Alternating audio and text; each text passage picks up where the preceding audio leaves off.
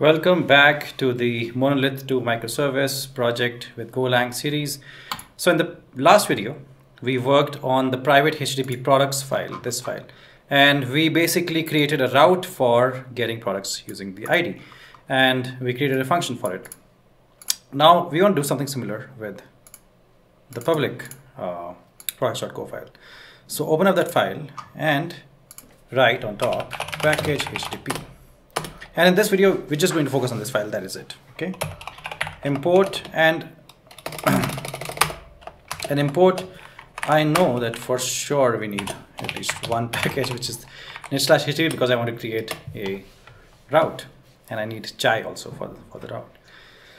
Anyhow, so we have a function called add routes, just like we did out here. Add routes function. Okay. The add routes function takes in a router, which is your chime.mux. So I'll have to import the chai package as well.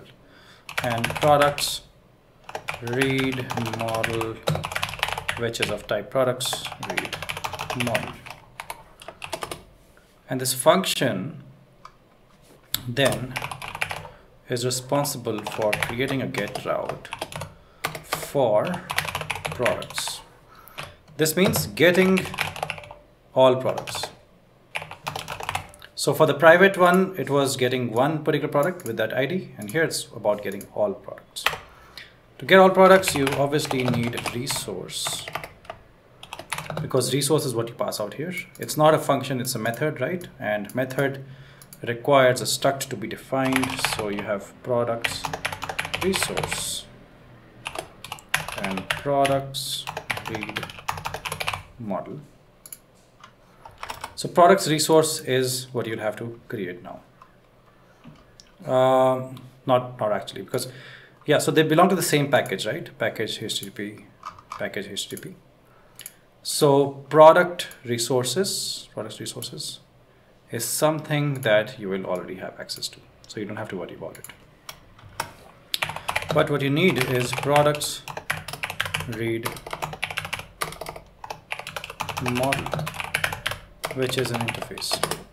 So products read model is something that you use out here as well, I think somewhere, and you definitely are using it here in this file. So this is what we need, products read model, and you basically get access to all products. Products.product, comma header. Okay, so it's an interface, right? Now you want to define your product view and your price view.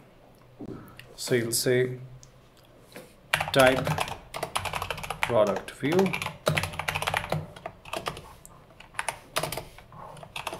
and type price view.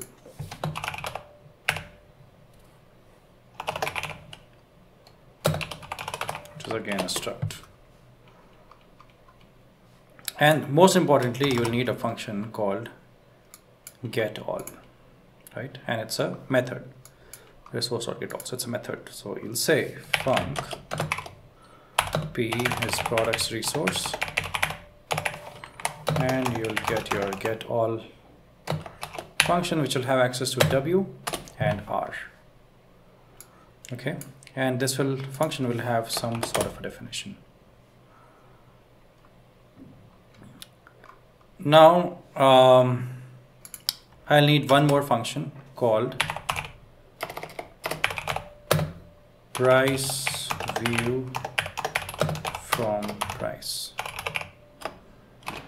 Takes p, which is price.price, and takes price view,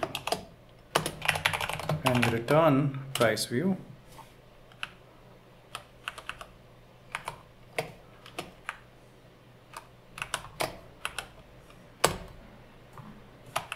And inside that you'll say p dot sense comma p dot currency. All right, so now you know that a price has sense and price has currency as well. How do you know that? Because you've already defined price here somewhere. price as cents and price as currency. You already know that. So this is why we are able to basically return price view. And this is why it needs cents and currency. All right. So so let's do one thing. We'll take products resource. Okay, yeah. So there's one small issue here. The products resource here is not the same as the products resource here. So I was thinking I won't have to create a new struct called products resources because it's the same package, right? So we'll be able to access it. But as it turns out, the products resource here is going to basically be a read model, right? So I'll have to create it again. So I'll say type products resource struct read model products read model. Okay. So read model, it has something called as read model, which is of type products read model, which is basically an interface. Got it. Now product view and price view. So this function, right? The price view from price, it returns a price view. As you can see, it accepts price, which is basically belonging to the price package, and the price with the capital P is the struct, right? So it returns a price view. To return a price view, it's going to have cents, right? As you can see here, cents with capital C and currency with capital C. The cents is uint and currency is string. And for uint, you'll say, now we're working with routes here. So routes, when we work with routes, when you interact with routes, you use curl or you use postman, and in both cases you'll pass JSON to the routes. But Golang does not understand JSON and so on. So we'll have to tell Golang that, hey, you understand the struct, you understand uint string, but these are the fields that you work with, but these are the fields that will be there in the, sorry, it's cents and currency. These are the fields that will be there in the JSON. Similarly, for product view as well, we'll have ID, we'll have name, all the same things, description and price.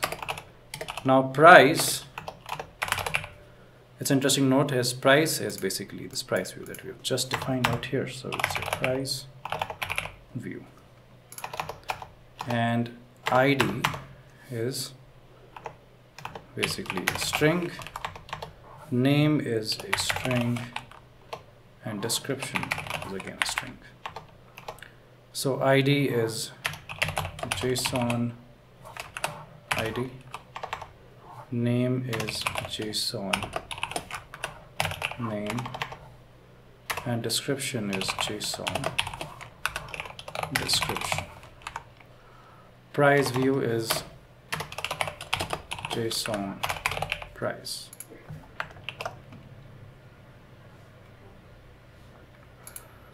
So this is price view, right? So we've done all the groundwork. We've created our product view, created our price view, created products resource struct, products read model, and created, and the most important thing is routes. So everything is happening basically around the routes, right? So we have the groundwork, and now we have all the things required to work on our get all function, which is basically the point of this whole video and this whole file basically, right? The get all function, which helps you to get all the records from the memory, right? By memory, I mean the repo, which is an interface which basically connects to the memory at the back end. So products is the variable that I'll need, and products resource will have read model and will have all products, right? See, it has a read model which has, and the read model in turn has all products. Make sense? And we'll handle the error here itself. So if error is not equal to nil, we'll render w comma r comma common http dot error internal. In the last video we checked if we had created this function. We have already created this function in the common folder. We've already created this function. I'm going to return from here. And let's create a slice product view. Now, when you get all the products from the memory or the database, you'll have a lot of products, and you can't just return one single product because you'll have multiple products, obviously. So you'll have to store that in something like a slice, because slice can hold multiple different structs, right? Like structs, but many structs of the same type. So this is why you'll have to define a variable called view, which is product view. And product view, as you know, is basically ID, name, price. And you'll range over the products. Okay, the products that you find from all products, you'll range over them. And the correct way to do it is for product. And product is the value, and this is the iterator. We don't need the iterator, so we just need each value one by one. So we'll go across all the values one by one. View is going to be append, right? So it's a slice, so you can use the append function to keep appending things one by one.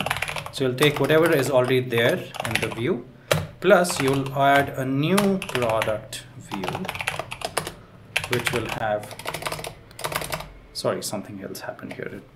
This is why I hate using extensions and autocorrection, but a lot of the people that watch my YouTube, they have asked me to use extensions, so this is why I have to use it. Okay, but I hate using extensions. This is the reason. You can see the reason right now.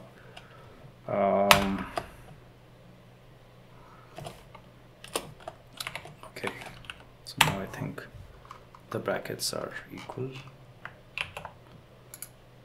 Okay, so out here the product view is string. You have product.id. The comma will be out here, comma. You will have product.name, comma. You will have product.description, comma, price view from price. It's product.price. And at the end, you want to return from this function a response, w, r, view. Nice. All right, so this is what we wanted to do. We wanted to basically say that you have a main function called getAll, and to get all the values from the database or the memory, you're going to have to do a couple of things, right? And what you're returning here from this function is basically view, which is a slice of multiple product views. Each product has an ID, name, description, and price. Price being a price view, which has cents and currencies, right? So my camera has switched off, it seems, due to some battery issues. I've run out of battery juice in the camera. But anyhow, this is what I want to show you. This is the file that we want to work on. This is the function that we want to create. So we're done with our private products.go file and our public products.go file. And you've seen two routes being implemented. One is the products, get products by ID, and one is the get all products route. So with this, I want to end this video. In the next video, we'll take care of all the other remaining parts. So I'll have to see which parts we'll tackle first.